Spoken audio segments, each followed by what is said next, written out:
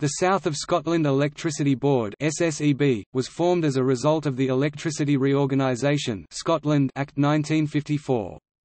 On 1 April 1955, South West Scotland Electricity Board and South East Scotland Electricity Board were merged into the South of Scotland Electricity Board.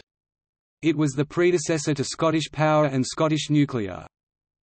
The SSEB generated, transmitted and distributed electricity throughout the south of Scotland, including the former regions of Strathclyde, Lothian, Fife, Central, Borders and Dumfries and Galloway and a few towns in northern England. In January 1990 it shut down a reactor at the Hunterston A Magnox power station.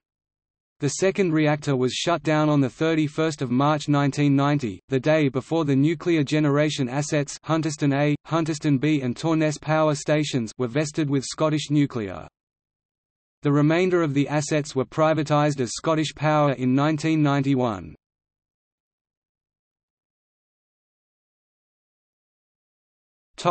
See also: